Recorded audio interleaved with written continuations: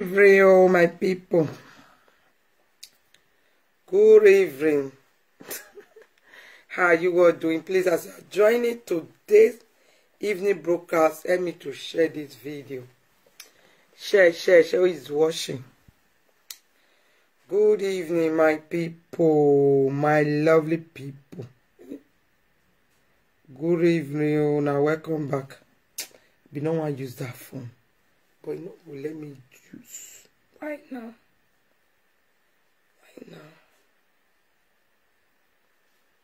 Good evening.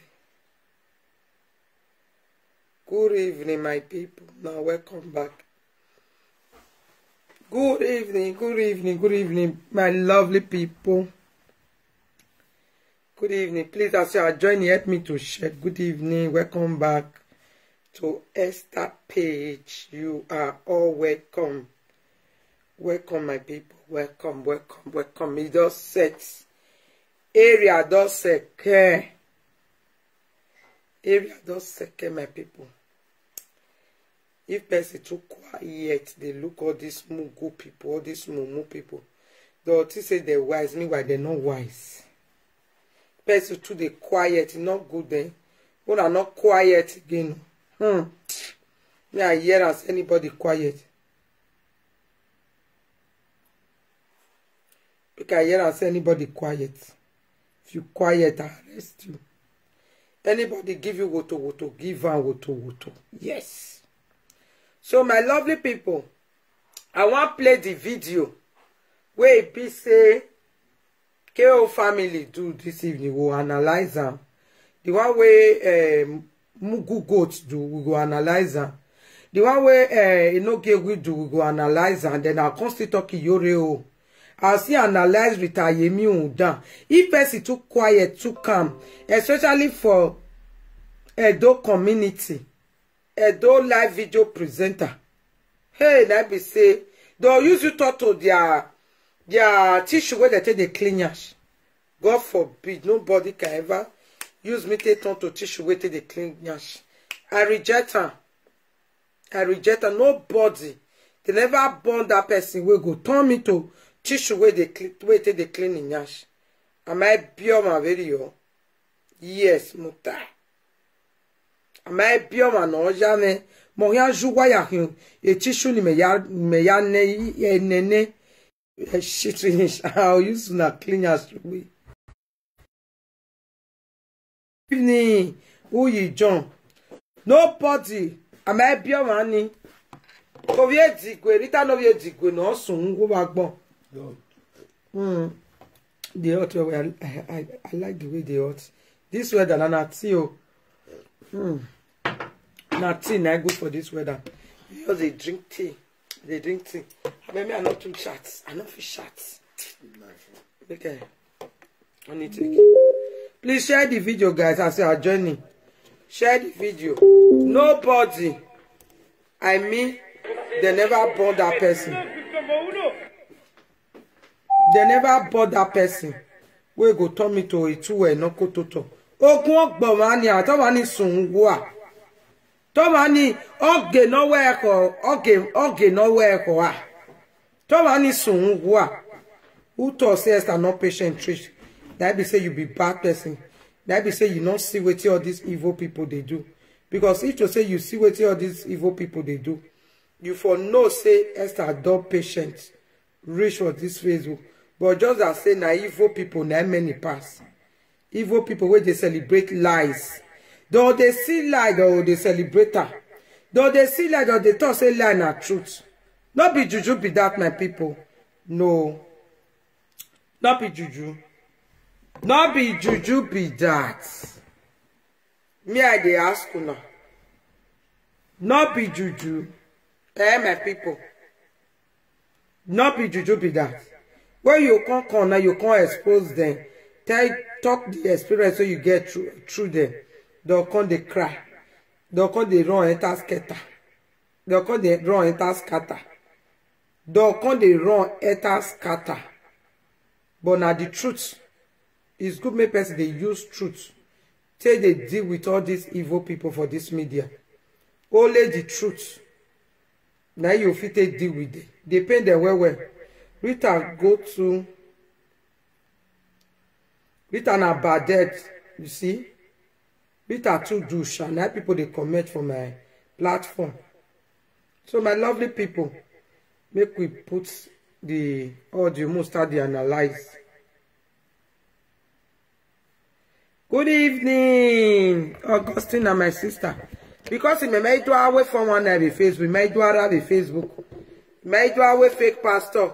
Who I eat to attack with Esther, you go on Beluwa. You go no work one go one ladia. You go no work one bab de wana let it. I am you done or only show why we marriage on a babu. Don't know time camera video ye not video ye because I we Ruaya Bene ye fuck up in every manner. You see now those kind of money person they look for. God for big bad thing.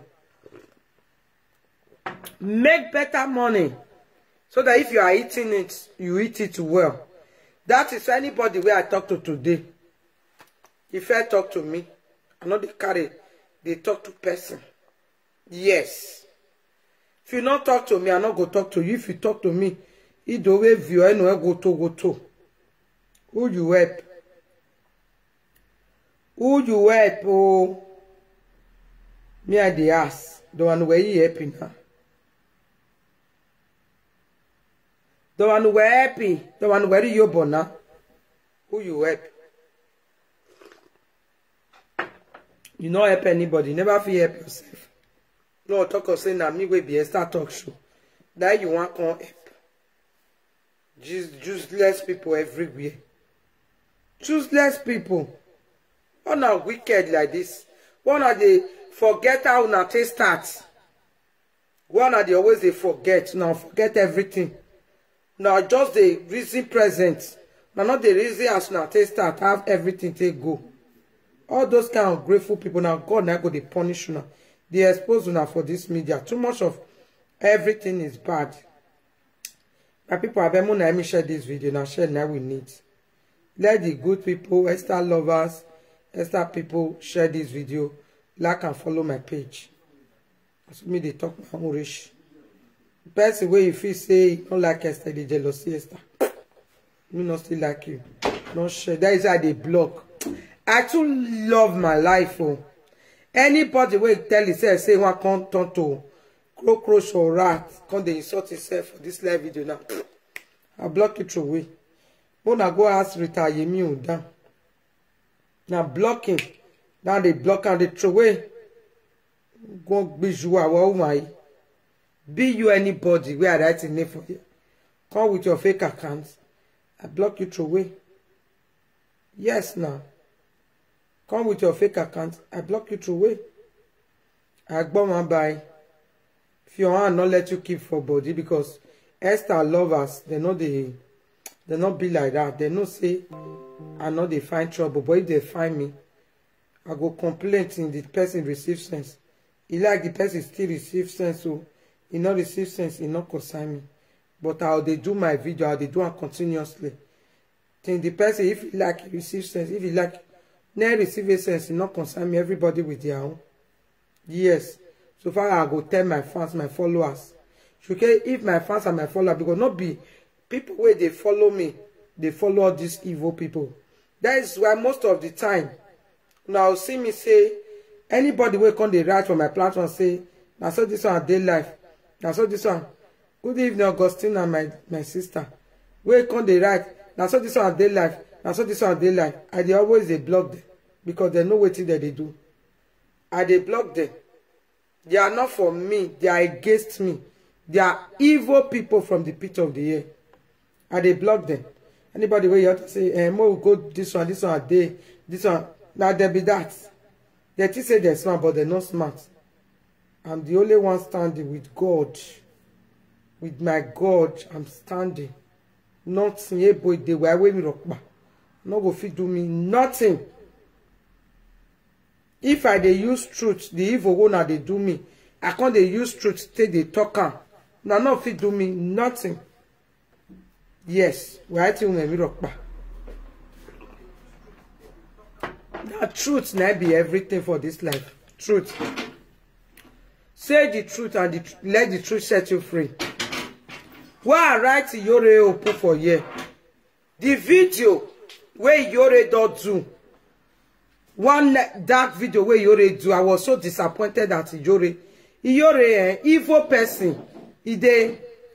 Yes, so good evening, Esther. Good evening. Good evening, my people. I better let me share this video. I see Iyore come outside. He called the post Rita Yemi Hunda picture. He called the poster. He poster not pay me. He cause he do video. He want use body everything. I know say Iyore you go out they do IVF. I pray make the IVF stay for you. But change your way, Iyore. You're evil too much. If you want evil two person, evil not be me way be this Esther way they here.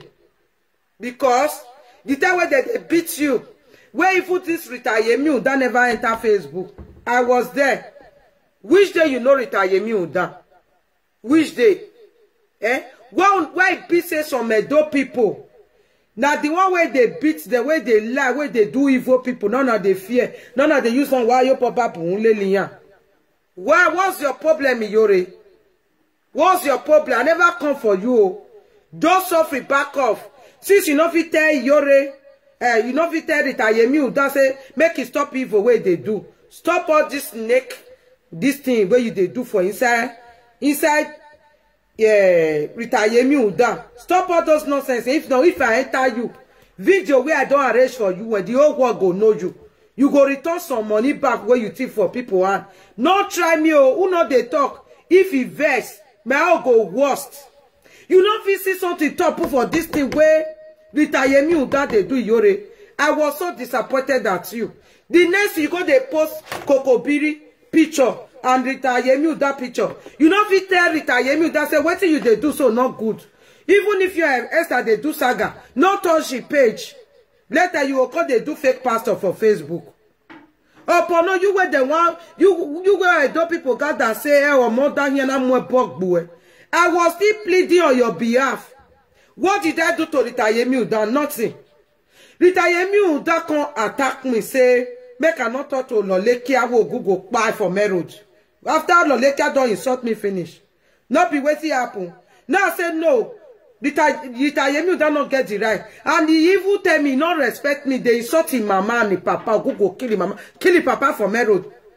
With disrespect. Because I know they do Saga. I know they talk. Why would you guys disrespect why would you disrespect me like that? Do you think I don't know how to talk? I can't talk. I can't lie like you. I also enter prophecy. Now make I tell you say I do and pass you. Iyore. What's your problem? You not call Rita Yemi Hunda. Let me see the way you talk to Rita. Say, Rita, stop this your evil. Nothing you do. Nothing you do. I see your missed call once. You call me, I not pick. I say now you they call, not pick. The next thing you go they post Rita Kokobiri. The first talker and say you can't use Edo people to make money for live video. Say you are evil. I thought they see her. If now only the way me take fight for you for this social media, you know we are sawe no gungwe. Udo mwi manivye dog boto. Gele mata ega no. You know we are fian we o no gun. Mo ladia me manina ta we fian o no gun. What a second chance in there. But what did you not do na Iyore? Una ya yare yo na ya wa mo what in Rita Yemi Uda. Edukai. My people won't let me share this video. Why you go more what in Rita Yemi Uda that one reported page me? That one lele make bina. Again never yara akoko bugwe. Me made by ya bugwe. You see your life? The time where everybody they gather, they beat you. Beat you.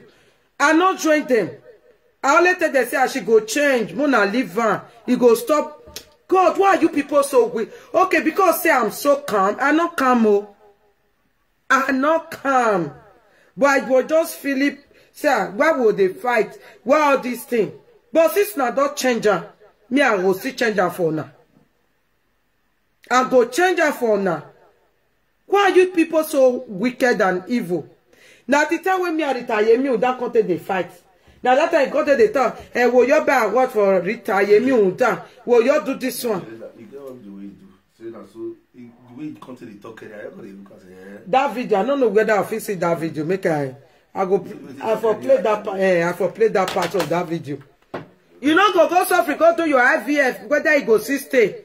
You don't know whether they're bunny. I never want they insult you. Also, I want to arrange you come for you.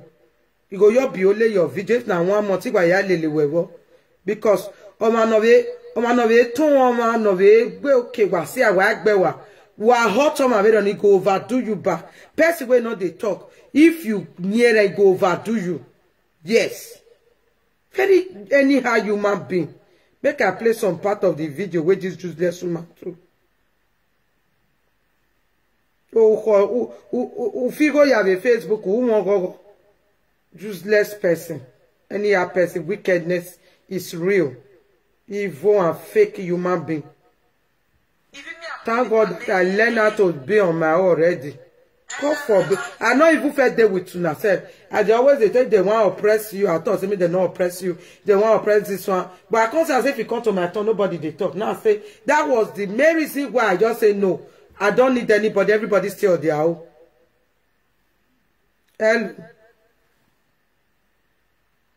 Hello?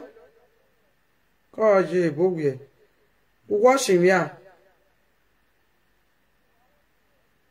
What I contribute here? I get a contribute. Okay, contribute.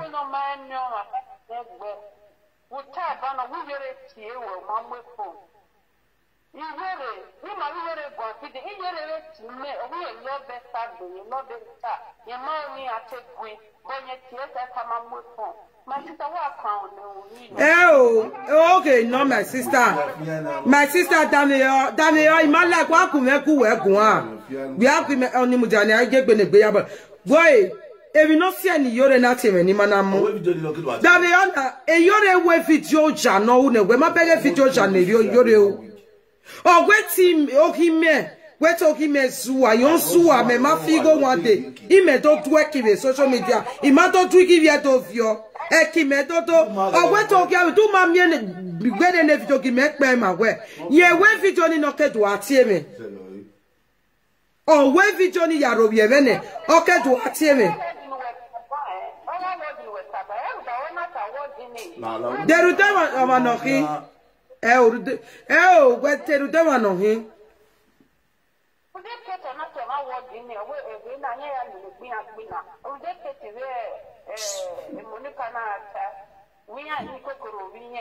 the only vegan Iyore ya mutane only vegan Iyore ya rovi only vegan Rita ya rovi me video me Rita ga u ona atoge ma ya na call you way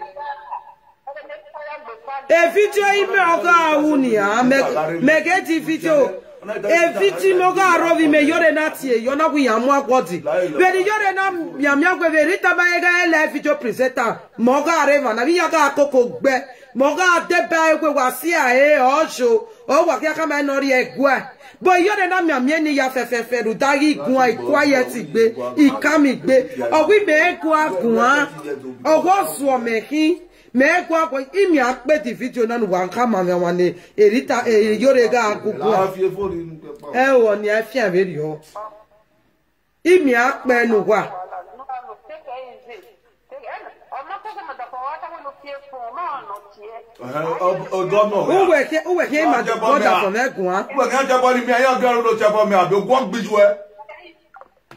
So my lovely people, as I was saying, I want to play Iyore video. The video where the Tayemi that con they do that and me now he con they insult. Iyore con they call inside saying want give her award. You say if call her when never had that life, you say you call her say you go call for this thing for if you want me if you did live broker. Say go call inside. Say don't call her. Say go call her again. Now I call for the live broker. Don't call it talk rubbish. Yes now. When no binya iya mo wa no binya ya mo wa because I took calm. Which kind nonsense be that one now? Eke me na gun Iyore ati to.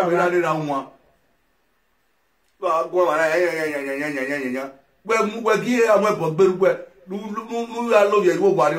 Iyore know, if you know Iyore very well, you will not support her in the early stage. You see, they say if I know Iyore very well, see I for not support Iyore because Iyore, I don't get disappointed for Iyore.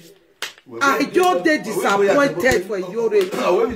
Me, because of say Rita Yemi who that they fight everybody. They misbehave. You can't choose Rita instead of me. The time where Rita never come when nobody did there. The time where you be real bar. I there for this social media. They don't say Mona Liva, it go change. Mona Liva. Iyore we €1, even with €1. Moto super shati we. I don't need your evil money. But I don't care. I want everybody to be happy. I always speak the truth. I always stand for the truth. Or 7. But Iyore, what did you not do? You go and join the Tayemi Honda, lying sway every day. Later, who fake who the way pastor him in Facebook. You are fake. You are fake. Iyore was siding Rita, taking side. Iyore, what suffer your auntie can make sure you break the word down. Everything you know with Facebook, they have to analyze it. I never expected this from you. You remind it here that way. Say Facebook or Esther, that is how a woman of God behave. Upon any Facebook in Iyore. Walk here talk boy, walk here nowhere. Walk bell, ufume no bebe bana. Ya kama we mafu we me ya pole Facebook. Ni mi na kama we mafu. Hello. Hello, Mama Esther. Good evening, Bota.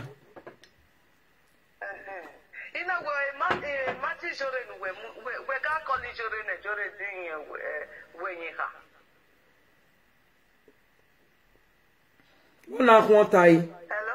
Wọ́n na kwọ́ta mẹ́ta mú gbẹ́gbẹ́ mi hìá pé mẹ́ta mú gbẹ́gbẹ́ mi hìá pé fídíò ní Iyore wù mà wẹ̀ wí á tẹ̀ mọ́ wẹ̀. Ọmọ dàmíyọ ìmọ̀lákẹ́ gbé sáàdì náà nù tánà ìmọ̀lákẹ́ gbé sáàdì náà ìmọ̀lákẹ́ ẹ̀ dùmá gbónú tẹ́ máa gbọ̀n wẹ́ kó pa ìfóònù mẹ́rin. Ìmọ̀ àyà nìyí.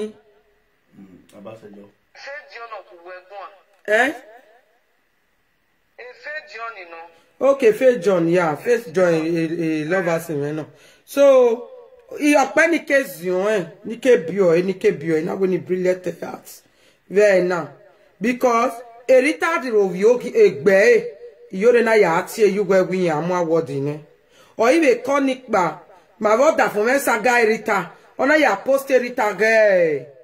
Ona ya post a picture ge Rita ve oda fun e. Why Jonica? Ya go ya ge ni a. Ya oga ukwe novo. Before Iyore ke nene Rita, moka ke ni ya ke lia yoba. Ke ni me ya ta wasia or change or je kwa or wa kia force ke ni Rita la Facebook ya. Right now me okay do dai me na we Saga egbe ni Rita wu. O ime no gwatania. Iyore dey support Rita. Go e ma ya gbena ye mana. Why to okay? That ye ma wa be nana ni ni ye wu ni me be gu yen kun am sister. You almost zo because you dey we video we you almost zo na. O ma fie for one ya me na go. On here you go ah. Oba na so ni me wo ma ga wu me ima o ime no gwe e kola. O mo ja ne my sister do no na gwe no ya afia ne sin. Mba bo ma gbina. Ona ya post a picture ge oda fun e. Ona be we video na atagwe go me pe ma we do da me onu do are won. Fia degbe fia do da me yo.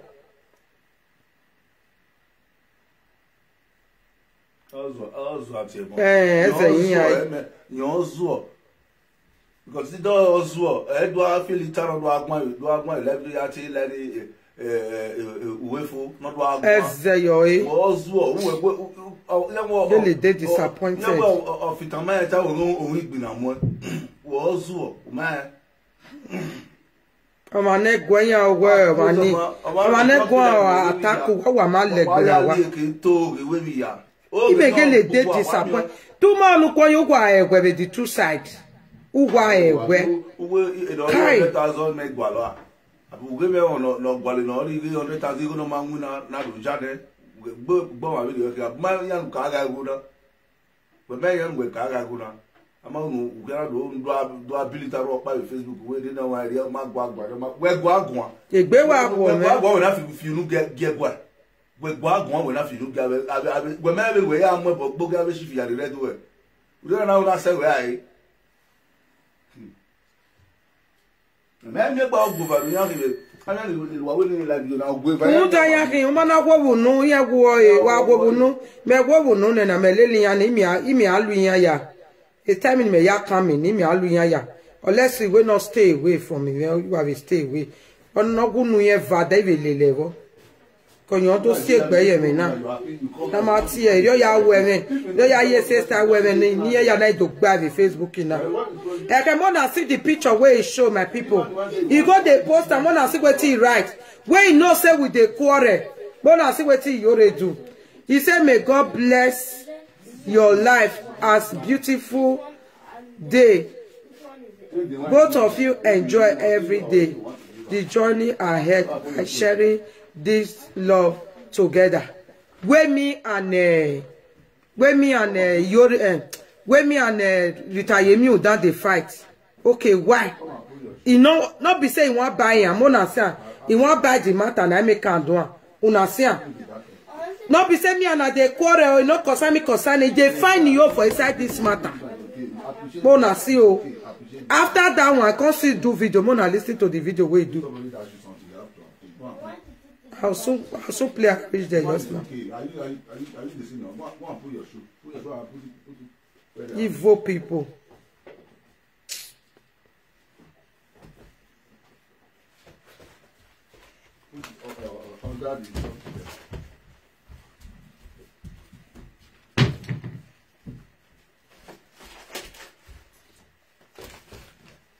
And they look for this thing. I never say if I say I just I'll play. I'm gonna let me share the video. Evil people everywhere. Kai. Now wow. Thank God, sha.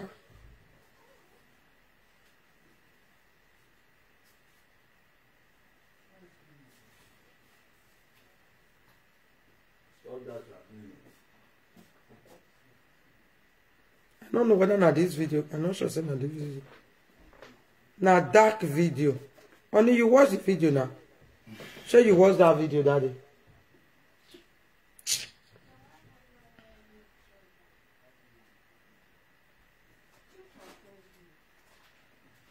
Yeah, he be like saying now this one.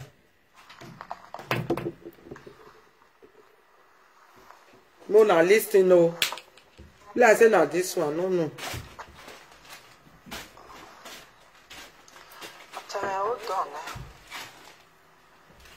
I bet me people more let me share the video. Good morning. If you know they talk that you say you not get word from that.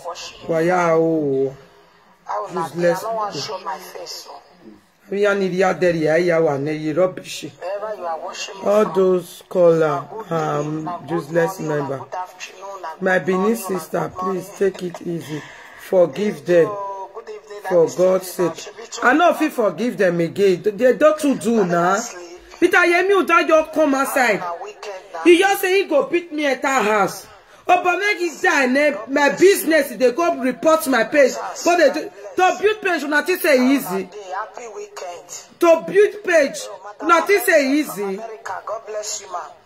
God bless you, everybody. God bless you. God bless you. Please like and share this video. Sister Bella, you are blessed. God bless you, Sister Isabella. Destiny, you are blessed. Sister Jennifer Johnson. Not true. So make una not mind them all the Christian way they all over the world. Pastors. Anybody talk to now, make una deal with them. Okay? You can even report them if they abroad. Pastors, make una listen to this message. Maybe una never know. If any all those people when they do live video, If there is something again, because anybody will go, they do something, go say, no, I don't want change, I don't want change. I have a message for now. Me are in Nigeria. I don't know whether not this one. Unless we may name me when or be. Then you go to airport. See the. I'm not sure saying that this video. A secretary, why no one of airport? Or the explain them, maybe I way to bring our full name comment. Every logo, yeah, one way, computer, yeah, moishi. Now only devil, not the chop Christian. So if you kill devil, take out and do pepper soup. If any devil insult you, call you name will not be your own, take out and do pepper soup, slice the head. As that they say, goat hair pepper soup. Now no say, now Europe get law. Europe get law, where. Especially when you and that person not in the same city or the same country. Nigeria is not like that. Africa is not like that. Even though the person there Enugu, you figure career. That we get one of my member, his son. Now, where is the career? Go from Benin to Kanu. From Benin to Kanu. Police come from Kanu, come career. He spent 3 years. Now this year they release him. Stay away from people where they're not good. Believe in yourself. Mind your dream. Concentrate on your dream. Shall be well with you tomorrow. When there is life, there is hope. Who have God have everything for life. If you have a God, you have everything. Do you know how many people died today with the millions of millions? Don't they go 1 week? Don't they go 1 week we do the video? I curse you in the name of Jesus. You have been cursing me. I return those calls back to. It's my hand, not to you. It's my hand for job. Father, you are the one. If you're boy Facebook, a day, yeah, one more when you know, no, Esther. Yeah, one more, yeah, get Facebook. Why stop point nonsense in Wado?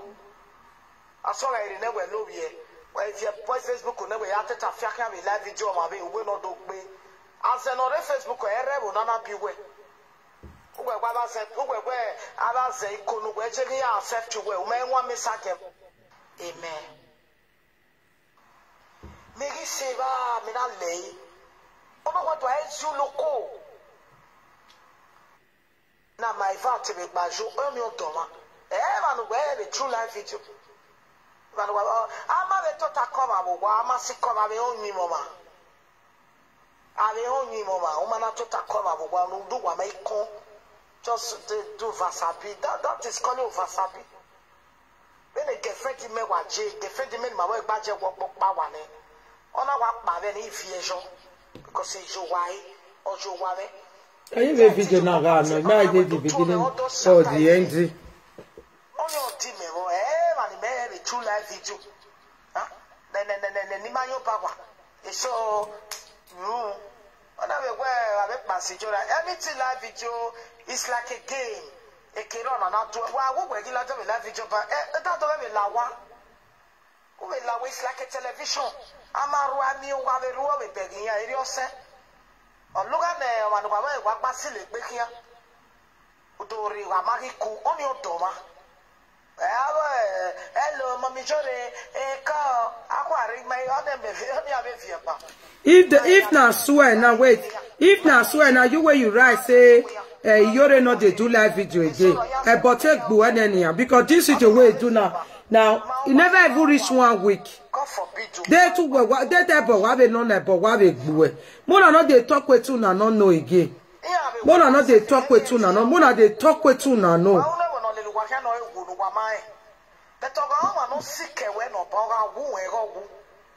Yeah, what told him the woman wagata. I will know no mamma. I will whoop your man. So that we are going to make a sense. Or make a sense. You go then why? You go now, then why? You have to do with the wisdom of God. Cassie. It's like a game. Cassie, come on, quick 1 minute. A page you when no one dojo, and we be insist. Come and see.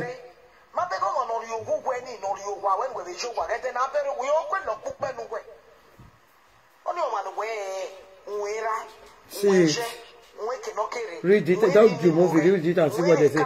They say easy access.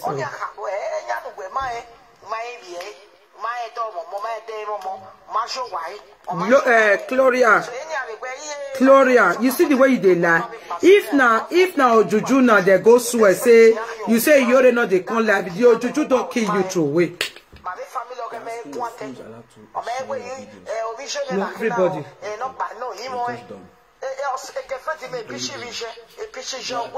Public now anybody can share it.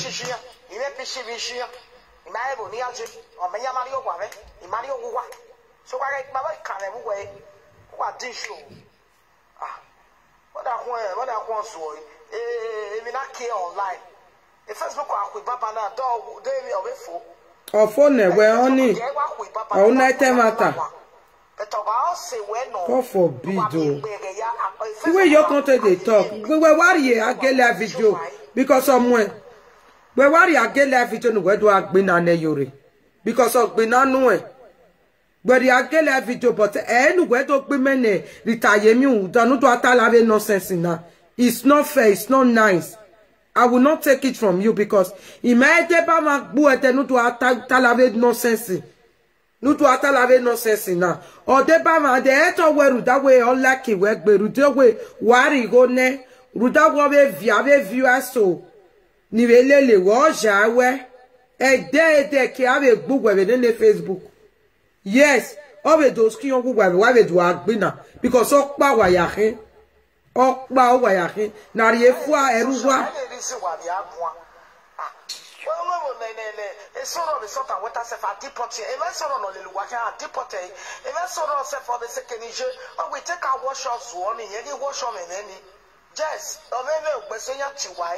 it's not long video, please. Don't this video not be long video. This video is just 1 week, not be long time. This one a new video. I'll go screenshot the date. Mona tell no say na new video. She dey do video. Na new video. I just dey disappointed for Iyore for this thing where they do. I dey very disappointed. If I come for her, how I let guys so come out like your Facebook here. Yeah, go with rock back bed, go.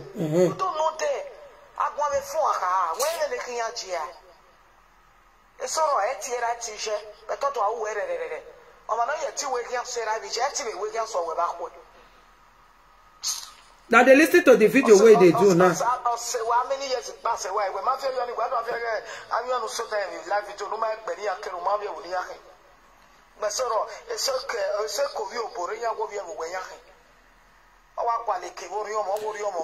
Yeah, Iyore is supporting Rita. I'm gonna listen now. If not be still this one, go carry the video come. You must know where it's come from. She can't nonsense with that one. I don't need any of all of them are the same, but before I go let go, if you were at the lotto, if you are boy, you beg everyone waje who down wa. My dear sister, I understand how you feel. Please forgive and forget. Continue doing your thing. Thank you. I was. See what this one did I Faith John say, how did you? I was on the live video. Me and Rita Iyore, we just finished Saga. Because I know they too like to they do night video. If they follow me, you will know. Now so Iyore in the midnight night they do this video. You understand? You understand me so? Mona listen.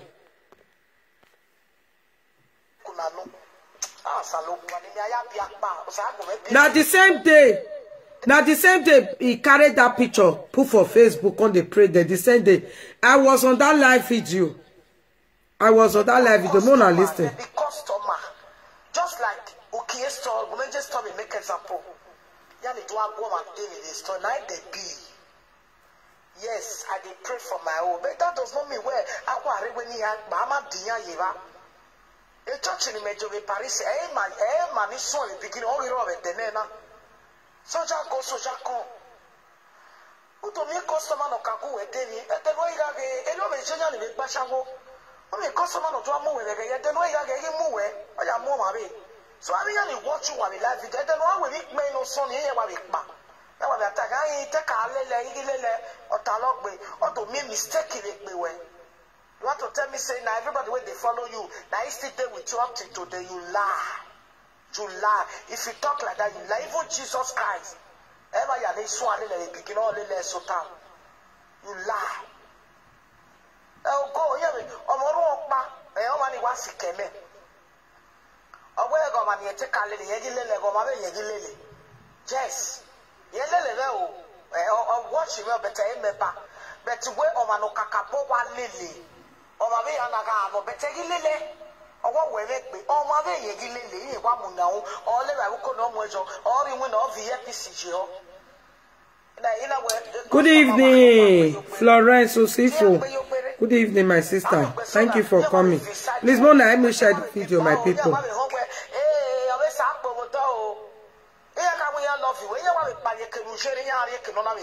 Eri ya genia. We go please them. They be a shower, young by your very customer. Then I will wear a passenger. Salopua. If I never got the Magualia with me, he made more like me. The prayer me one reaching Yano. I've been up my run on your work bearing on. How many years in Opiani Caro with me? Up my your work bearing for okay to wear a week. Which one I want to tell me? Well, no, I know with prayer points even in my I don't care. I'm not Jesus Christ. Online in Amia. Also, one of them is a missionary where anything out there online, whether you gain or you lose, they're like a customer to us. The Lord will chichi, but here we left away. We are going to give a video where we are going to say, a video of a Munau, a video presenter to Warela Nitoria. I give a tear where we are sure my view, some of the confessing will Bodo, and we take a little there, Yagilele, where may want a little. I am aware I am a head, while me I will talk away, only where I have a Kiko Kirimun now. Hello. Good evening. You dey wash me? Okay. No. Because then they watch the even also because what the last year but Obiedo understand. Yes. And then when Master Lydia Manadia yes. I want to know yes. But they must cover yes. You said Amen. Most of friends to but yes, don't laugh because why here you wear yes.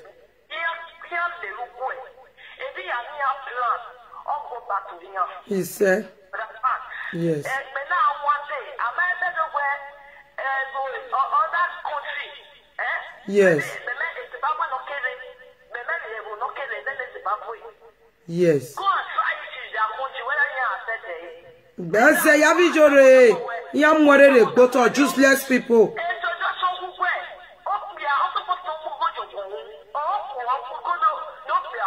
Yes.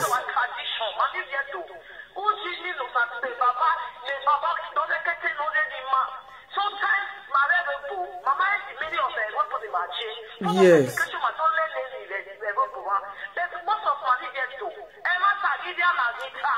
Matarianu.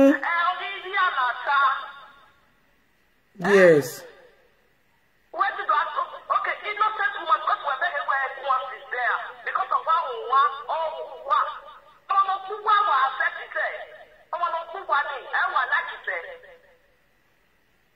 the woman was a different woman in social media. Every time you start the media, and the woman the media if you know, we know my ya Boboji. Ogijore no roigwa de ogwa je kwe mu message. Useless people.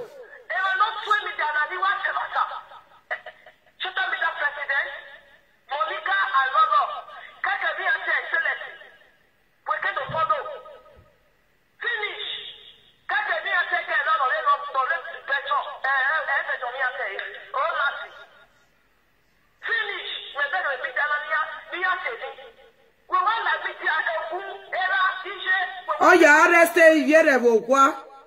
Very useless woman. Only Iyore te pa. Iyore. Wobieto, who talking?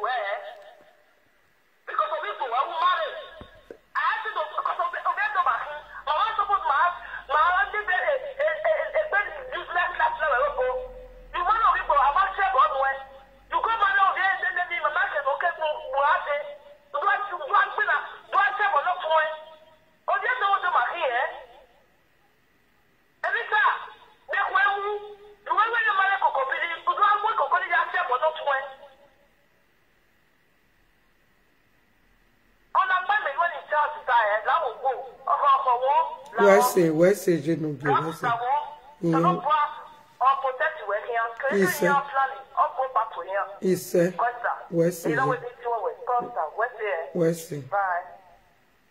Ato wa honia. Iyore no vio menze. Viye ya kuku gbe ahu we kian ki viero ba ke ya fefe. Mena. Ye na go yo baga o ki gbe. Unwe respect me no ga ko wonu ladia. Iye ti ju no de gbe ta lo. Because meta e ga no ina ga imi alelewe. E ga ni Rita ye mi un dana magere. Oke oviedo o gwa ki yo na erie kokobiri do akoko gbe. O da fi mewo oviedo no. Rita ye mi un da gwa ye koli yo ya mu oge yi ma un kederade gwa akoko gbe ma. Abe igwe otebo negbe ina bi ati ene kokobiri no gwa iladia. That is the main reason why Iyore na ya post a picture na. That is the main reason why Iyore go post this picture. What it be kokobiri? Kokobiri not be evil cause. Kokobiri not be cause. Kokobiri not to identify person will go marry outside Nigeria, outside Benin. Yes. Now they call kokobiri. Kokobiri not be insult. You understand? So now because of that one, Iyore go post this picture that day. Now because of that, okay, me go be una Edo sister. Now okay, una no one me Edo women they marry Edo men again. Now na come they try they talk now. Una go decide the people because they go marry for outside. Una try get some shame and some respect for where una born from. Iyore na only you want use Edo women they make money for this media. You play all of the 419. Now only you want, I just a dog women. Now just they always they go against us. Even if you want to go against anybody, not be me. You're supposed to do that thing for. Not be me, you're supposed to do that thing for. It's very bad. Wait till you do Iyore. Listen to yourself. The date and everything, the way they post this picture. When I say, hey, Iyore, you see this wicked, useless woman. That's why I just, you think say I don't know what you they do. I see everything what you do. The best friend of my I am a woman, I'm a ente. Saloma Wanita. Una way, I mean, Iyore who are now, Malake, or Senona Pakia. I can warm Momo Popo walking. Pakia, while we may know don't know how we are there, you lay a letter walking. Umana I don't have me away. I can't get when I my name of Yare, woman up by my Yare. So far, don't believe in yourself. Believe in who. Then I will wear a singing my way. It was singing my new ever line no my so massive man away basilic for how many years. My family solution when I settle back. Ask me, man, my head. No one who was so we sister. Away the age you know is better than the away the devil you know is better than the age you don't know. So you don't know them. So people wicked.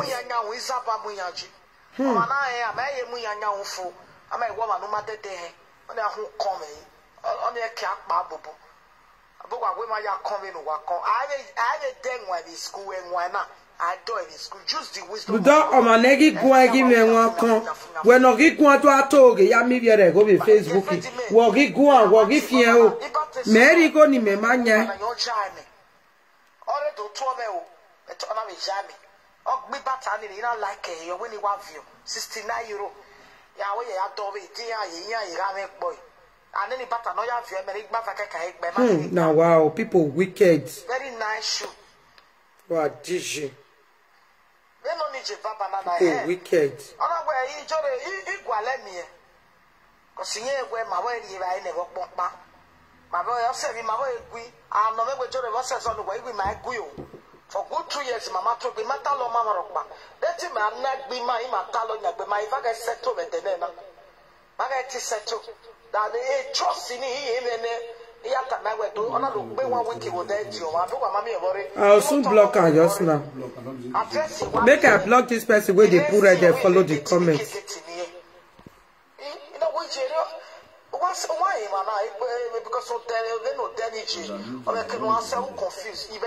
I don't remove her. For that one we cannot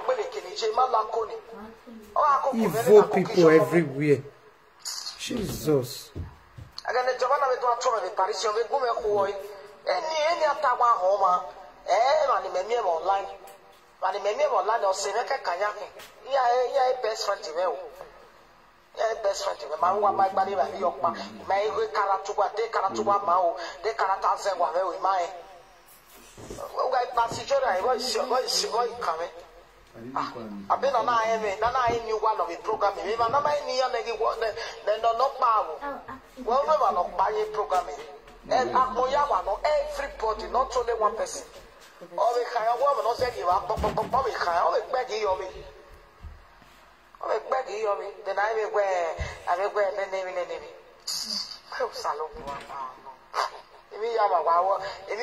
So you want to listen? Take a life easier.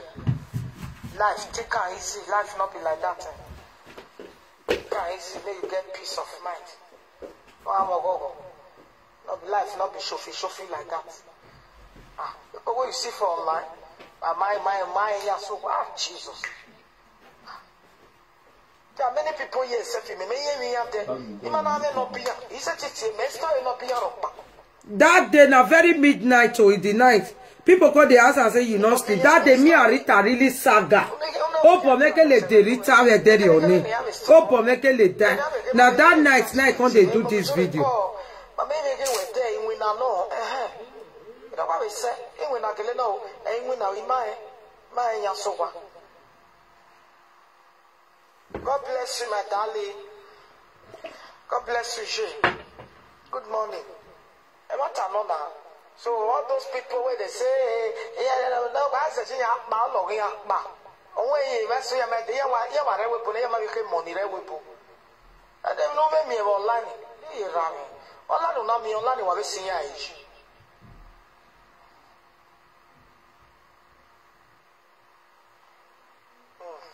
It might be now see how way they you not sleep that night. Me and Rita, me that job finish. Because they use it direct, they talk. Not be smart you. Now see that same day, still post that picture.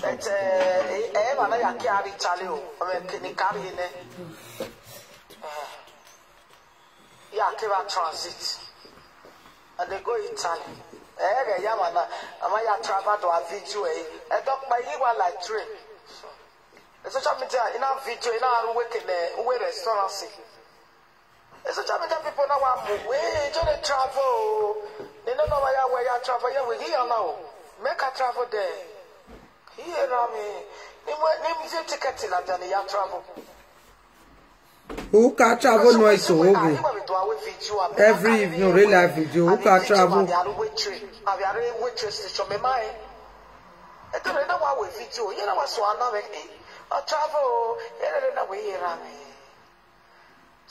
You not travel. You not travel. Wow. I travel back when I video now. Who travel? We may travel there or say near na we travel at least we back. We may travel there, we can travel 24 hours with live video.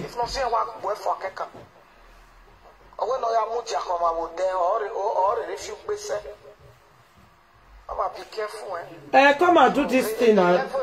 You say you want to come and apply it. Who can travel to Oge? Come and apply it now. Casey. So I need a good life, gentle life. You can't do it on this one.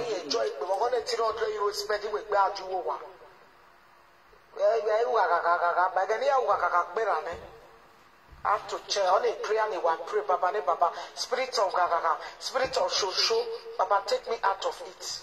I want to enjoy my life. I want to enjoy my money. I want to enjoy what I use my hand to do. So show how I go. I will not what okay, no say what the amro back go. Wow, doing. I want to make a noise. I mean the talk cannot be saying I go con. Because even my mego, you must say no mego. De la javeti.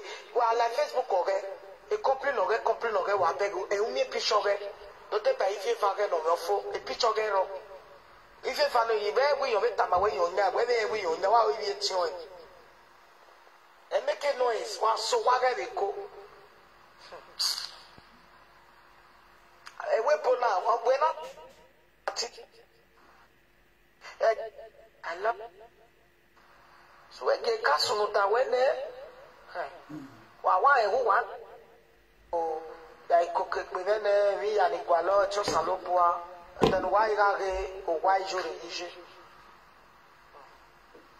Why you are enjoying the Yopomeco? Have you?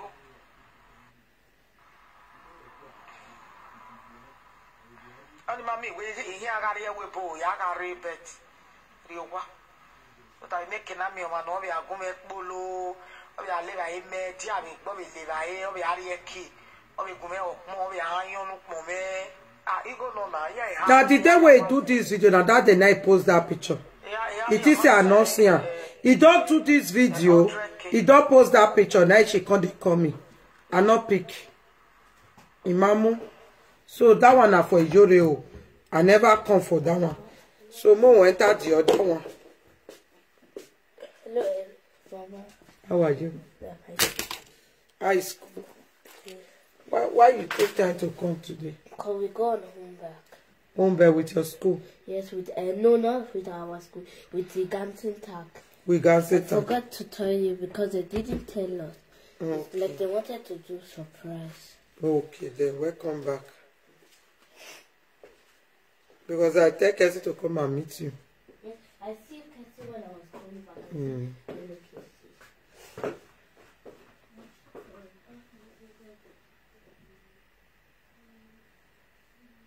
I want to look for something.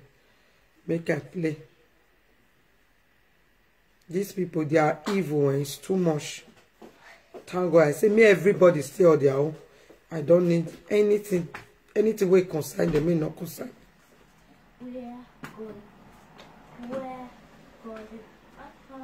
Niger presenter.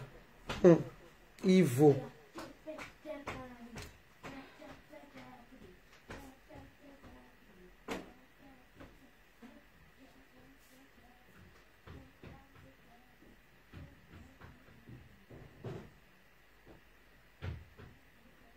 Yemi Oda, where you see, so you see enter live video, you turn to something else.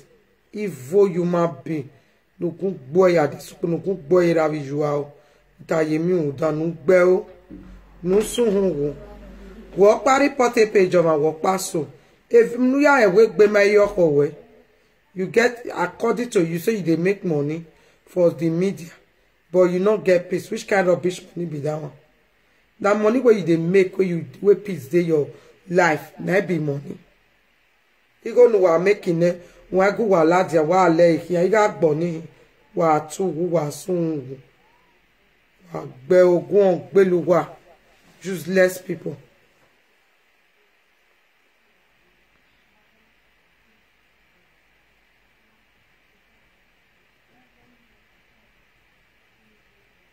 Useless and wicked human beings. Wow, Bell. Una listen to you. Itayemi on dangne kokobiri no kugbera gbejue. Ni jue sungu. No why I laugh. Social media me na go like be. No sungu.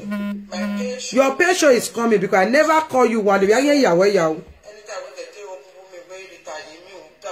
Go buy for. You get tell me when no put the change the camp. No mami dey gbe. You will not fit back on where they are gbe when no ho. When no pop with it.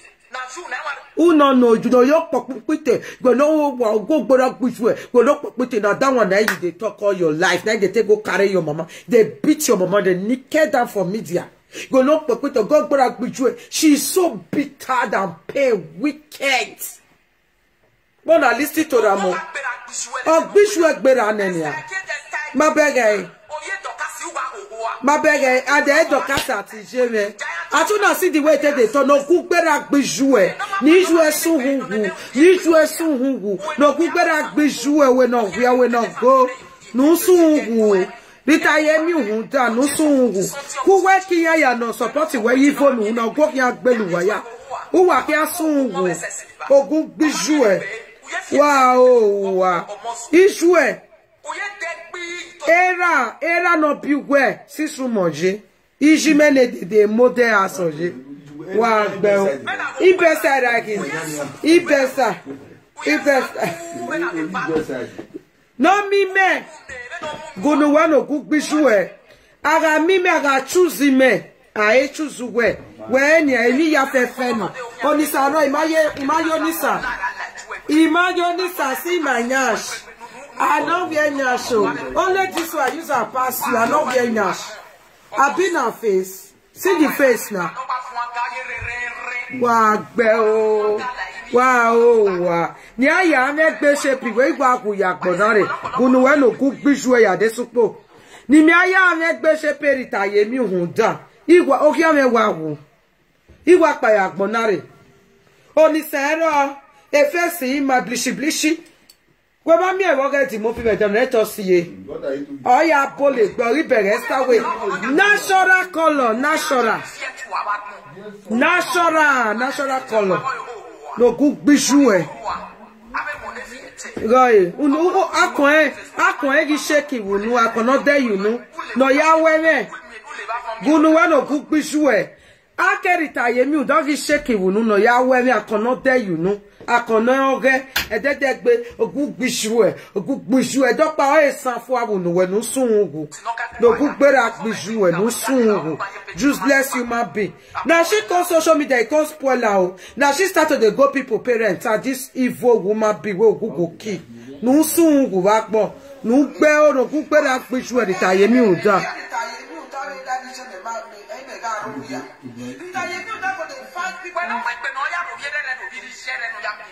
Ogun biju e wa sun Rita no nyash Rita wefo gunu wa no gun biju e Rita wefo wo gbe na yari e social media me gbe na de yari e wo gbe na since 2 years when you gbe na say you not get joy for your face. Your face now good if you carry this or you do this, you carry now you do all your life. You not get peace. Oh go egirema. Oh go no rock pane. See so many years now you did. Oh go bishu, go better, go your work Belike, go now you did do since how many years.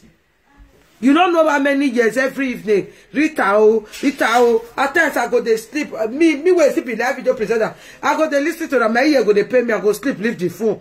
Now cook be sure.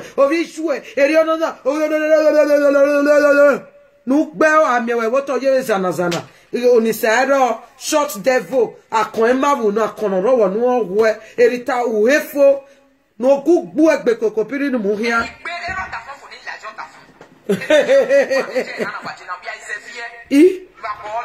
Issue where Facebook in a meg biju where meg biju where come with Pishi Meladia oko no day you have issue. Okay, I'll see your posisi ma yo isi gwale behia. oko kawe bani ma pogwashi we di makamishi wene di makamishi mene we wosu we umenwe enwe ni mi ayati gituwe enwe ni mi ayati gituwe oku to gbisu gbe me nuwe je na we me mi nuwe feel boy because e mo gbisuwe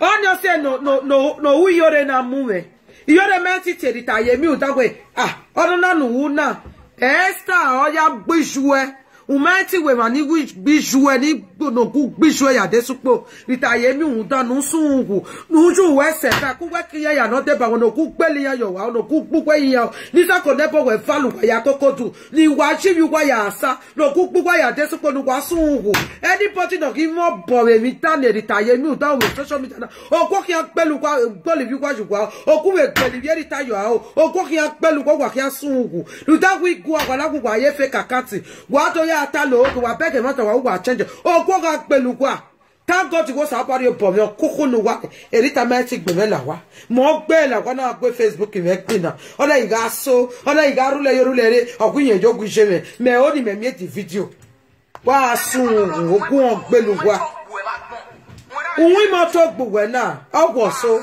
worry party Facebook wo so wa gbe o wa sun Rita wefo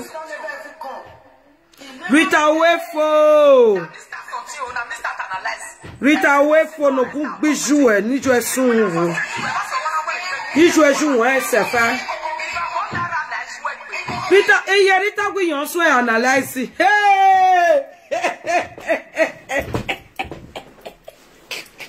Rita said that she start analyzing people where they follow me 2018 2019 I go see here now as I test starter now well Lekia and Monica go carry my picture where I take get problem with some people for Germany.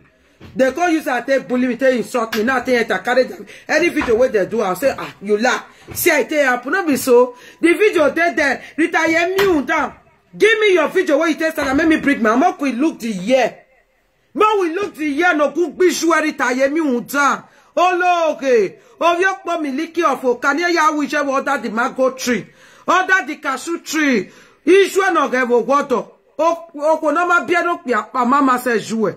Oh, piani mana mon passia. Any show not to joke ya benish erana. Or not to yeraki bessa.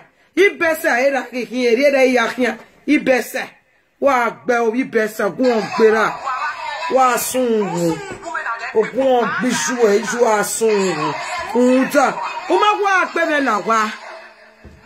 Wema wo bi agbemela wa Rita yemi hunda wema wo bi agbemela wa ogun on gbiju e Rita gbe wi ate mukuko to gbu ona gbiju e zanzan e Monica gbu ona gbiju e zanzan ifie gbu ona gbiju e zanzan many of them not gbu e very on social media na wo menu ya luwe lele gbina ete ya gbu e Rita ya gbiyan no gu gbiju e nu sunwu wa o wa yo meme wa gbe o obi besa obi besa e polo lawe gbe wopolo me wopolo Rita yemi hunda me polo okono ko wodo so to veli wa generi wa no I am a posh lady imagine we no do agbe na be social media ya mugo ye kokobiri ohun ya migo yari ri ni kokobiri imagine na wogwe oni se mete gun ruteni we na tami me gugbe agbe me la wa ina wo ni do ogun to gbera agbeju ebe nu gbedu e se ya we Saga o iga over when na we clear o do gugbeju wa sungu wa gbe o na area ya we Saga omozuo Amozuo. Boy, fine shape. Show me your nash. Rita, your nash is at my house. Show me your nash. Rita, see my nash. Rita, no nash. Rita, yemi uza. Rita, no nash. Rita, no nash. Rita, no nash, no teeth. Rita, yemi uza. No nyash. No nyash. No nyash. Rita no nyash. Ikapena.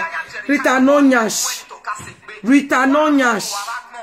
Rita no nyash. Rita no nyash. Rita no love him mama or he no love him papa. Because they be in bedside. He no love him mama. No love. Because if to say he love him mama and papa, he no offend they go person ass. How na check the matter? If he love him mama and papa, on a say go person ass. Even if Rita more Jesus is not Rita not fit do anything. You are a disgrace to your parents. On yourself where? Oh, make I say look where? Thank God the vision is Docas. Oh, issue a Docas. Issue a Dora. Oh, yeah, Dora, no, come wish well, retire me without no ye Dora. No, yeah. No, yeah. I am you, Zan. Oh, go back by ye mute, oh, go back by ye mute. Oh, go back by ye mute, that ye mute, that can soon. Oh, go back by ye mute. Hello?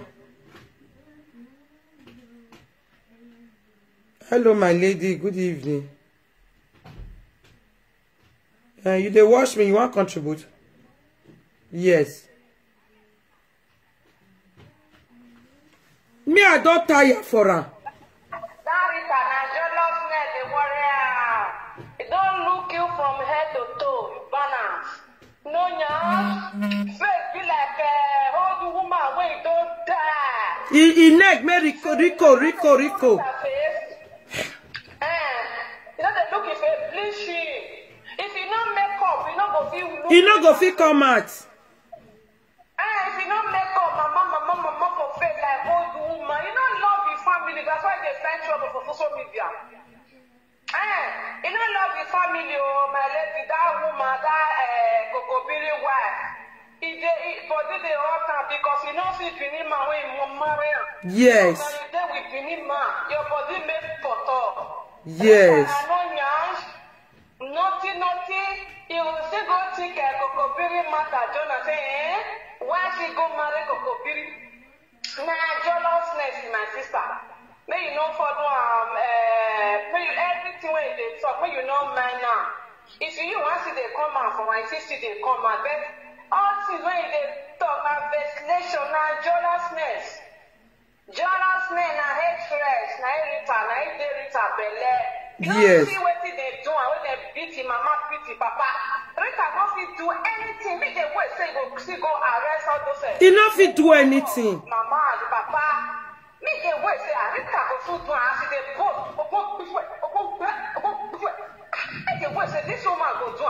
He go do. I mean, no see Rita. He use police carry mugu mama. Not see you. We not see. We not see you. We not see you. You say you know they talk. Now you make her say you want come and insult you. Yes. That is now frustration the warrior. I mean, no man, frustration. If you for grind, not go fit eat. Very dirty. Very dirty. You might be on your tunie. No nyash.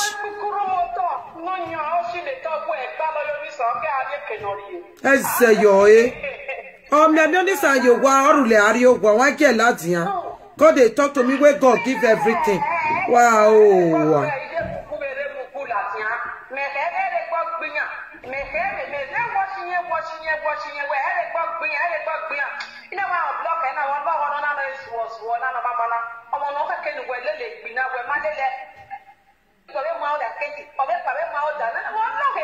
Now let's see you they fight everybody. Just less human being.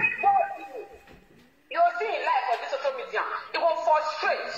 You'll see people when they pray bad prayer for her, they're many. Where oh too much.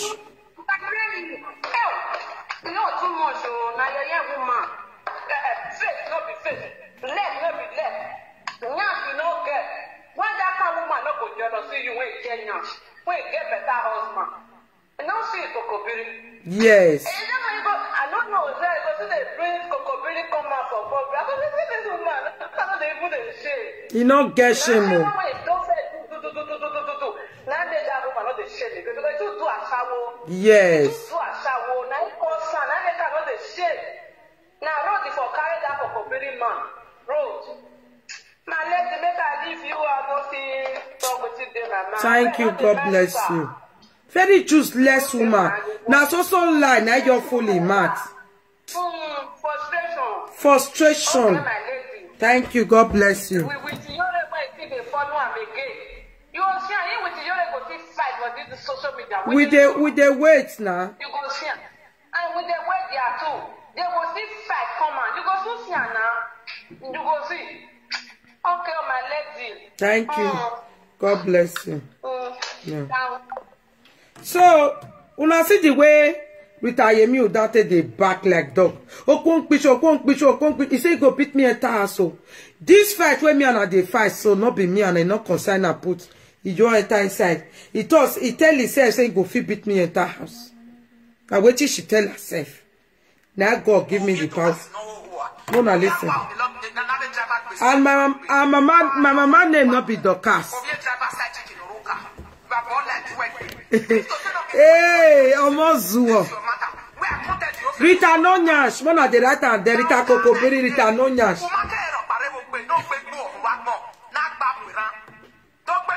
Ovyo gbeki ogba na eme.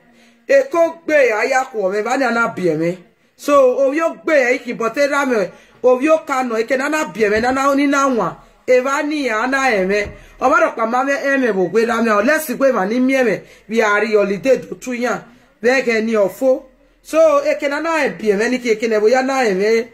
Niki. So nuwe tana mozuo weki. We are gata na evyo gbe agaga yen weto na wazuo. Erere no na maze de gba. Omozuo. Wow. But I mean, I frustration. Oh, if you man, Yahweh, Rita no nyash. What are you doing? Rita no nyash. Rita no nyashi. Evania na pieme. Na there for bomb me. Na there my mama for carry my belly. Na there for bomb me.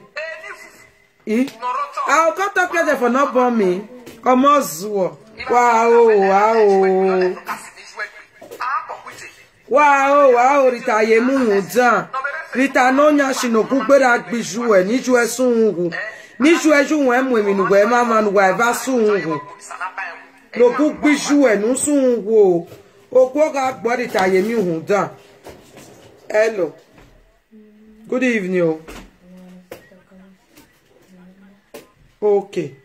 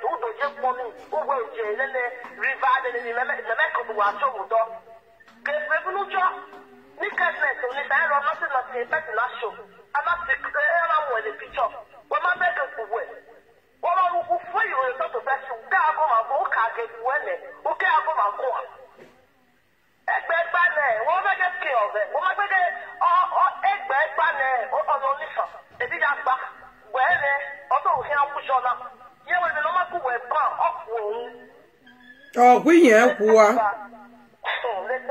well, say my sister, thank you. I say your jealousy Rita Yemi that was me only Sarah, a face hero, a color, if you were a party of the social media presidency, a color offier, oh yes, sono. Or you want beg a color star, or beg a color any ya shiny, yeah. Oh, na natural, and I ya bullet be. Wega mi opo oye na ogede novo. So now this one now you say you want to Saga me. A good bijou, Ogun bijou, Rita nonyash. Rita uefo, Ogun here bijou. Rita uefo, Rita nonyash. Ogun bijou. So umetik beme la wa. Ogun must bijou ju asun. So umetik beme la wa. Umetik beme la wa. No good bijou. Wow, wa jun we se fa. Umetik beme la wa. This one now. I suffer you. Ogun bijou wa ti. Ogun bijou Rita nonyash. Rita flatfians. Boy. Ti lo me we are the na ki ma gbo ni total yo wenye. Ni pie wenye. O ko we o gbe ti ri me o se na gbe wa do mu winere. Wa do mu winere. Boy. Rita ye mi unza. Ubege eko wodo someone to. Imagine wugwe oni saro akoero ekolo ma efesi ma amana emu ekolo do gbe light yo no we video. Wa gbe o Rita nonyash.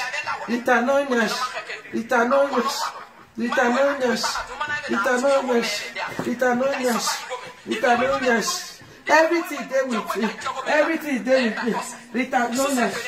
Rita nonyash. What kind of nonsense is that? Huh? Ogun bijou Rita nonyash. Rita nonyash. Rita nonyash.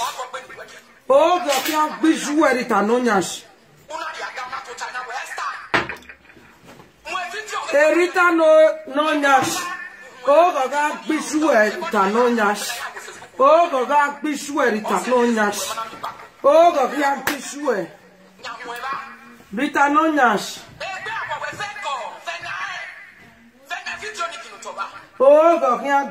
Rita nonyash.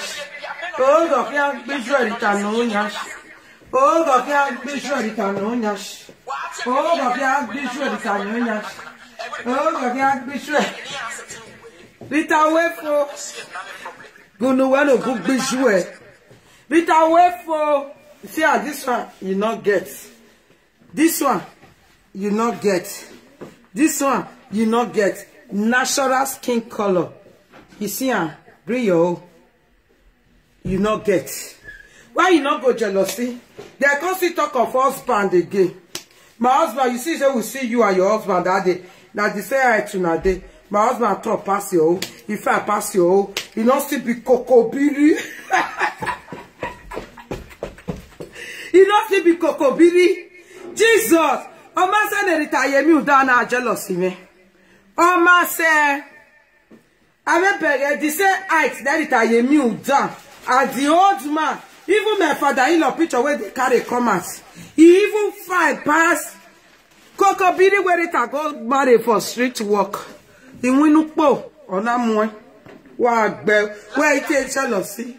If fat, make it fat. Everything they sorted, everything they my husband in general. Well, I don't know voto. I don't know voto. Why? Let's have a color. Hey, you are wrong. Oh, now select and pay. Select and pay. Select and pay. Select and pay. Select and pay. Select and pay. Select and pay. Mona, they listen to Google. Rita na aka Google jouer. Google ra. Google jouer Rita aka Google jouer. Google ra Rita aka Google jouer. Google ra Rita aka Google jouer. Google ra Google jouer. Gunu we ugwa we Saga no Google jouer. This jouer so hungu. Now this one you say you want to drive me enter house. No go gbera jouer no Google. No ya ye sister ya me review asi. He could do the fight every day. Oh, what you got? Oh, hey, a cook bijouet, a cook bijouet. He said, I wish you with motto. A boss never I wish you, an enemy I wish you. He said, Yana, I'm with a ladder and I best. Yagi mwere Rita la dia ibesa. Gwelo waro ijere kadere ade. Ayi wa mwere la dia. Era iwa koriose. Era idumere ire neza ibesa na do heyana. Era na wa ibesa na wa. Onu le iro man. No wa ti e dede ebo dede gbe live video. Okun ogbeju e, okun ogbera, okun ogbeju e. Ayi mwere la dia. Ibesa. Jesus. So Rita yemi onda. Umeto kumela wa. Ije. Saga kugwe me iwe o. Ni me na kabo amorion. Because number 1, you nourish my slippers. I know what I dey talk. That is why I don't carry Facebook put for it. I put am for here when I fit I go do. But you carry Facebook put for all your, you don't even care about your family. You did overdo. You don't get sense. Tell me that when I know I made this video too long. If video too long, it's not good. I'll come back 1 hour 30 minutes is enough. Rita, you that when you know they use your brain. Now so the people where will you come meet for this live video? Now so you tell me to say we tell they do live video before you start. Not be so. We go use matter in such a shot and finish. We will enter us. We know they go people house. But now you this what's now you start her. Because as they don't still do rich for this media, they know they go people house. They know they go. Now this Rita Yemi Hunda. Now start this thing. Oh, thank God say that your mama now they still fit show example for this media. Now your mama issue where and you can show example because too much of everything. You have so much pain, so much bitterness. Now that bitterness, that cause you go there. Talk to innocent people more than for us.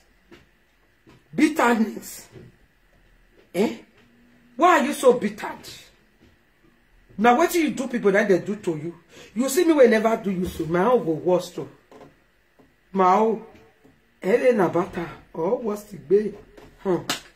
So my people, now do when let me share this video. We will put KO family and no give we and Mugu go for another video. We are not sure say if you put all of them, it go be 3 hours. May return or be 3 hours in the video. Good content creator, if you to stay for live video, 30 minutes, 20 minutes, so that people go watch and go get correct view. Now those are muscle. Where people say they not get send Rita Yemi that 3 hours. Oh, go visual.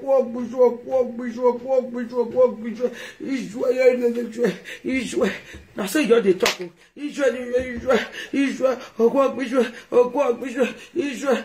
Good tissue, good visual. I said no kuna yet I him beshile. Good berani. I said era beshile. Useless goats. Wow. So my people, see you guys in my next video. Bye bye. Thank you all for coming. Please share the video for me. You don't do like, you don't use like to do video. Tire. Now say start this, now say that. It not be me, be that. Now your papa. Now your past line, now you they tell people for Facebook. You see me, who know me, know me. You where you don't know me, now Facebook you for know me. What you know about me when you want to talk. Go on, be sure. You see, say it not work. Blackmail, she big blackmailer now you be. And I say, I can't do this. They don't say, not today. Go on, better be sure. Rita Yemi Hunda wa soon go. Bye bye, my people.